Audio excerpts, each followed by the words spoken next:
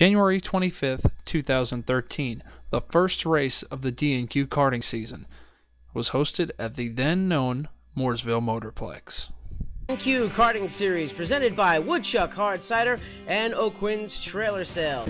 Green flag flies. We are underway with the Icebreaker 400. That hard left-hander. Oh, we're riding along right now with Kyle Strickler. They call him the high side tickler. He's more of a dirt specialist. Doesn't do much racing on pavement, but he's definitely been looking for his first DNQ win. We got one car. This guy's in the field, and they were really after each other. Strickler gets into Nup. Oh, contact through the S's. Two guys go off the track. Strickler gets turned around. Fast right-hand carousel. You got to be quick. Oh, trouble by O'Quinn Trailer Sales. Oh, trouble off the final corner to the right-hand corner.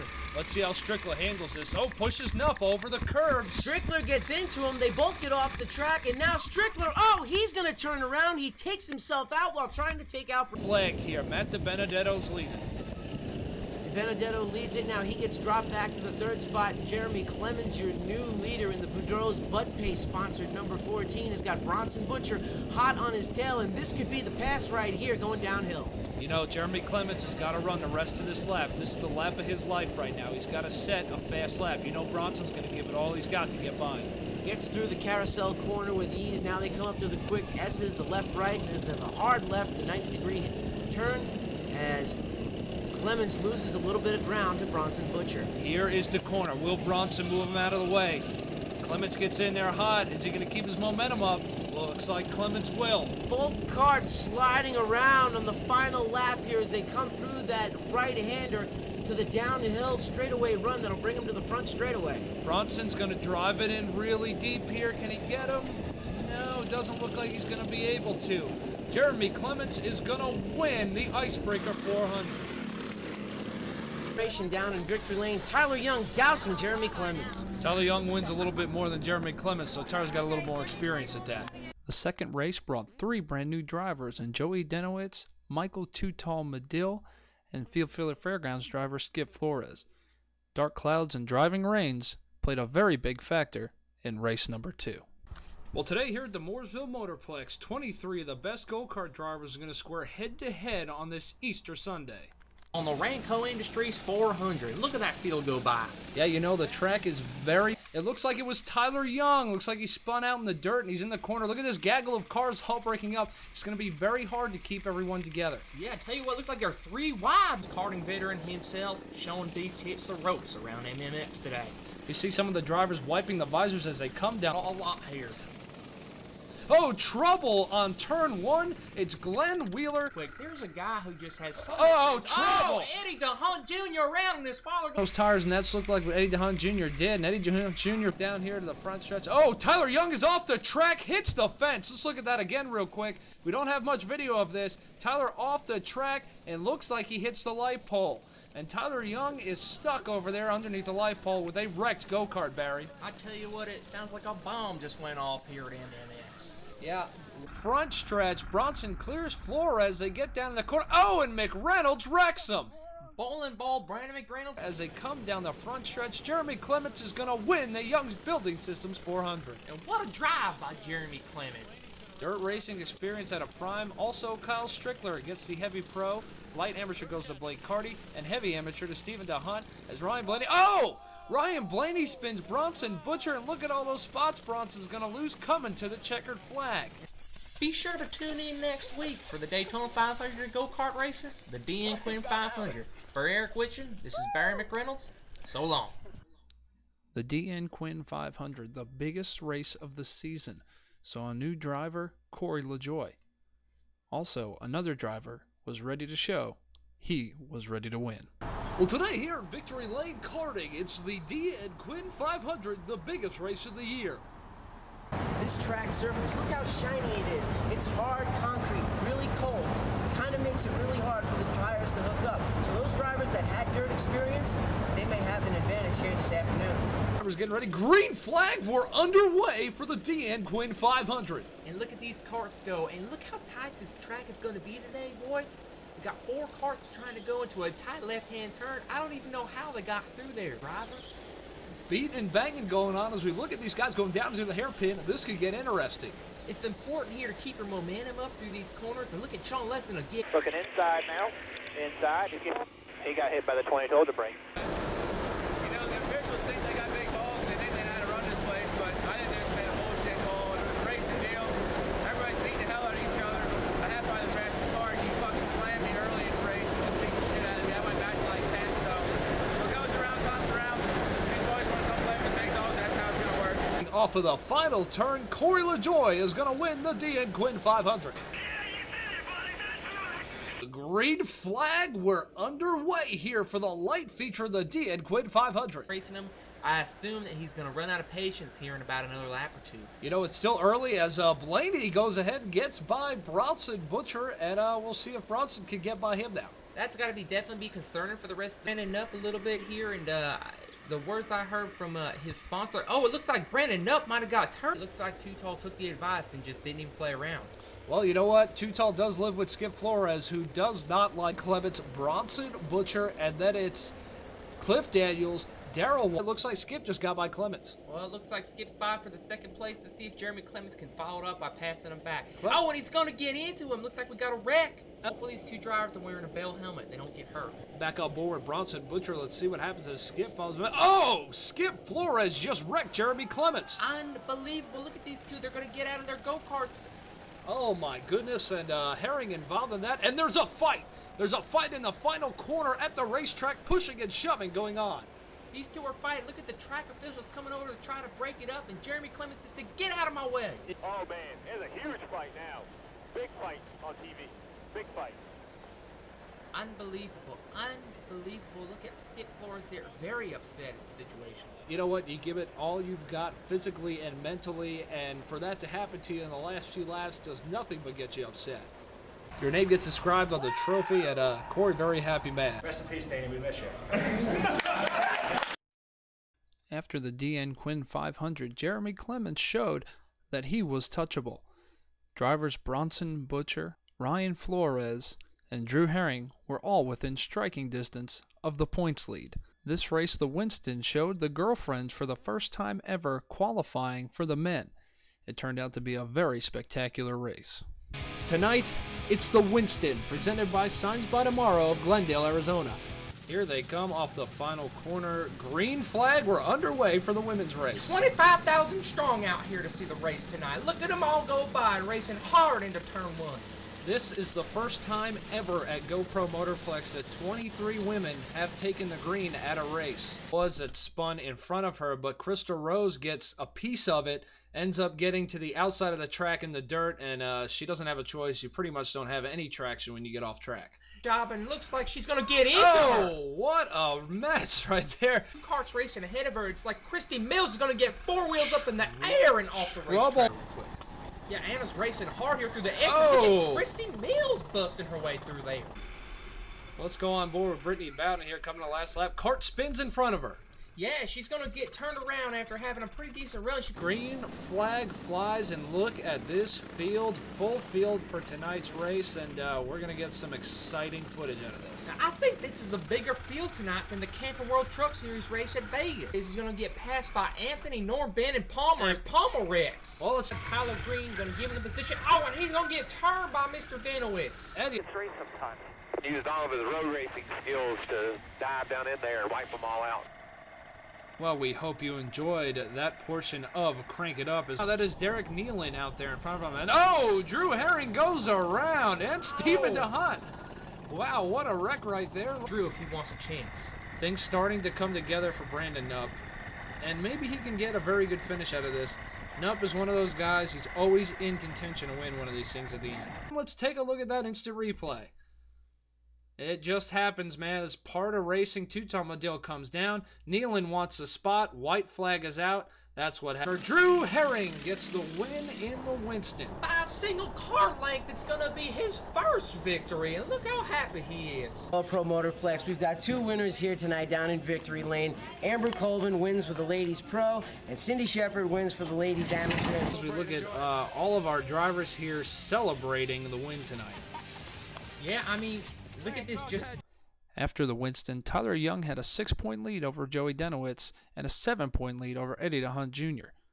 In the light division, it was tied at 29 points between Jeremy Clements, Drew Herring, and Bronson Butcher, with Skip Flores in striking distance. Two drivers in a heavy amateur battle were Stephen DeHunt and Jeffrey Cordero, and we would also see the closest finish in DNQ history. Race venue, the GoPro Motorplex, home of today's DNQ Karting Series race, the SRI Stock Car Steel North-South Shootout. Two drivers looking to dethrone Tyler Young from the points lead, Joey Denowitz and Eddie DeHunt Jr. Eddie DeHunt Jr. and Joey Denowitz have made it very difficult for Tyler Young to maintain his points lead. Let's take a look at the winners from 2013. Very interesting to see that we've had 4 different winners in the heavy class. For the land of the free and the home of the brave. This is the flag man. Green flag, we're underway for the North-South Shootout. And it's hard to slow them down with your hands when their foot are on the gas as the green flag goes by on the North-South Shootout. Drew Herring on board with him as he comes out of the hairpin, gives Lewandowski a shot. Trouble right in front of him. James Hollywood Wall and Michael Too Tall Medill go spinning. James Wall around again. I've never seen a middle finger pop out as fast and as accurate as Jeff Cordero lays out right there. Right there. Right. That is impressive. Look at this interesting shot we got from Derek Hunter-Sigley, who's actually holding this camera right now. Any closer and he might get hit. You guys are going to catch him. Oh, light. Speaking of light, the lights just went out. Well, that can't be good. Let's take a look at this. Boom! Wow, that's going to be something else, and really sucks for Denowitz. He's got a tinted visor on. And another view from Drew Herring's camera. I don't know what happened. It's like the Super Bowl last year. The lights just went out as you look on board with Kyle Strickler in the rental kart series. Yeah, I mean, the very fact that you even see karts coming across the front stretch with all these challenges being faced just shows you the kind of talent we're dealing with out there. Looking at the back camera there, and Tony Palmer moves Jeremy Clements out of the way. Tony Palmer with some more shoulder lean. I tell you what, I can't believe that something like that would happen. Clements gets in there, gets too hot, locks the rears up. Barry. I tell you what, with 2 drivers being from the south and the top 2, I'm going to go with the south. Herring overdrove that corner, opened the door for Clements. Clements gets a huge run. I can't believe it. He might blow this lead. Where did this come from? Jeremy Clements, the squirrel on the last lap. He's making a move for the lead down on the inside of Drew Herring. He might have changed engines going down the backstretch. Drew Herring now to second, and Truex is going to catch him. Big run by Ryan Truex. Could it be the North that wins this thing? Unbelievable. Drew Herring had an immense lead, and now he's losing it, and will go down to the hairpin. Clements still in lead. Wow, look at this. Jeremy Clements is going to take the lead and maintain it off of the hairpin. Drew Herring makes contact with Clements. Clements puts his hand up. Now it's down to Herring and Truex. Truex with the shot moves him up the track. And it's going to be Ryan Truex in the lead. Here they come down the last corner. Clements makes the move, holds down Herring, and at the line, it's Clements takes the win. What a finish. I saw my opportunity. I drove in the back of Drew, moved him.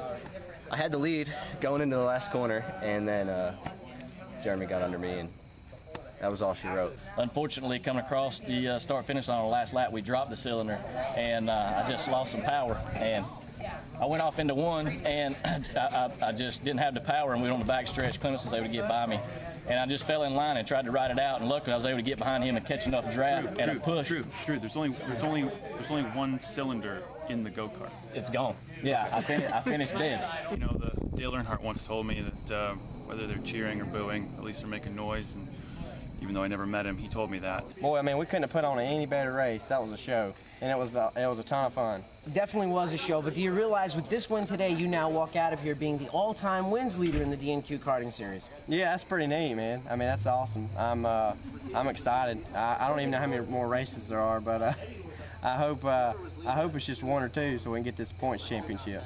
After a good finish, Tyler Young could clinch the championship in the Busch Clash, and one driver was ready to show that he still had it. Along with that, Bronson Butcher and Drew Herring hope to capitalize on Jeremy Clements missing this race. Today, it's the Jason Aphids Busch Clash for the DNQ Karting Series, presented by Off Axis Paint. I'm Nigel Thornberry, and we're here with legendary co-host Barry Mark. Dominant season here. Look at Tyler Young's season so far, Barry. Tyler Young has absolutely been the most dominant driver I think I've seen in the DNQ Karting Series this year. A first, a second, a third, a second, and a third. I don't think you've seen anybody else be as consistent as Mr. Tyler Young. Tyler Young has never finished worse than third, and he also won the exhibition race here in December, the Newport News Network 500, then won the Icebreaker. But Tyler, of course, still leading heavy points. Absolutely, and I think Tyler Young has what it takes to maybe even clinch that Owners' Championship today. One driver in the last 5 starts here has really been coming on, turned hot, Drew Herring. Drew Herring's had a very consistent year in the DNQ Karting Series with 1 win and 4 top 5s, but he had a bad run in the rain earlier this year that I think is holding him out of the championship lead right now. Drew Herring got his first win in the summer here for the Winston with help of his girlfriend Anna Schwartz. And he's now second in the championship points, Barry. The green flag is out.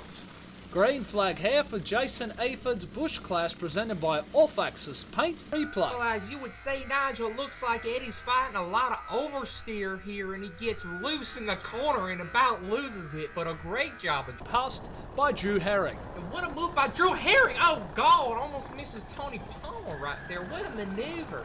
Drew Herring right there with an off-track excursion. He's going to have to clean off his tyres. Yep, get the tires cleaned off on that new set of pavement as Drew jumps by jumping Jack Bailey for position. Well, Drew Herring just inherited a mess as he celebrates right there. Let's see what happened here from Stephen DeHunt's in-car camera. I'm on board here with Stephen DeHunt as bad boy Brandon Nutt pushes the envelope and actually dumps Jason Aford. Absolutely. Well, let's not stray away from this race that's going on right now. Joey Denowitz is very upset with his go-kart, and we heard that he may be pitting to swap karts. Looks like they're coming around the corner here. Tyler Truex gets into Ryan Blaney, causing Curtis Ratzlaff to spin out, and then the rest of that happened. And Ryan Blaney, much like Charles Lewandowski's driving career, just never had a chance once he got turned. Looking from the back of Joey Denowitz's camera, he had nowhere to go. Wow, and I just think he ran out of racetrack there as he plows right over the barriers. My goodness. Ryan Blaney does not give him any room. He hits the cabs and the barrier. Let's look at this again here from Tyler Young's in-car camera. Well, I think this might be the end of Brandon Nutt's day. I think he may have just threw a rod in that thing after that wreck. I see oil everywhere. Looking from multiple camera views here, Joey Denowitz saying Brandon Nutt on the side. After that accident, Brandon did run him off the racetrack, so his retaliation was not giving him any room. Brandon experienced some oversteer, and you see the results there. Eddie DeHunt Jr. hitting a piece of debris. Points battles. Jeffrey Cordero gets away. Let's take a look at the Shark Lounge replay. Looks like Aford just oversteer and then loses himself, and Stephen DeHunt, innocent bystander.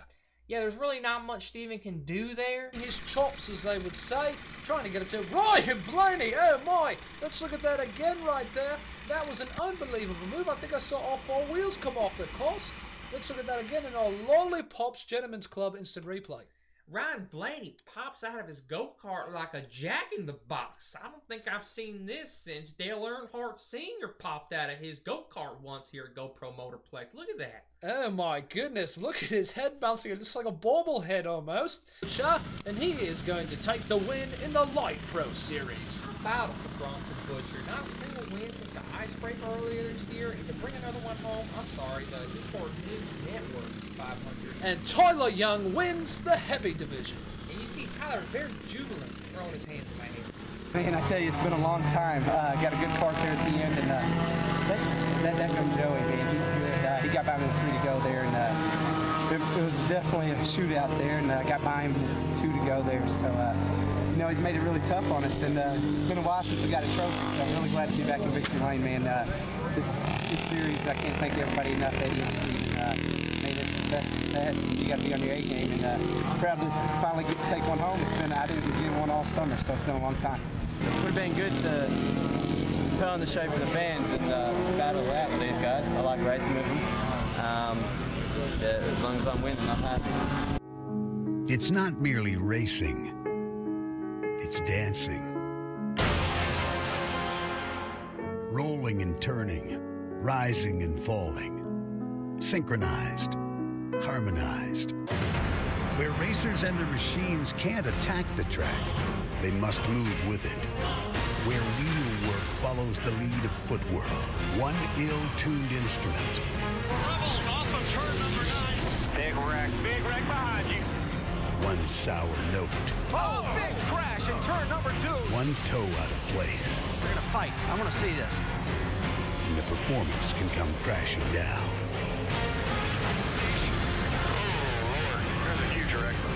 The chase clock is ticking toward midnight. The ballroom is beginning to empty. It's win now, or be asked to leave the floor. The Joe's Waterbeds 500, the season finale in the DNQ Karting Series. Tyler Young has already clinched the championship, leaving Joey Denowitz to race for pride. Drew Herring was up by 1 point over Jeremy Clements, who had the most wins that season.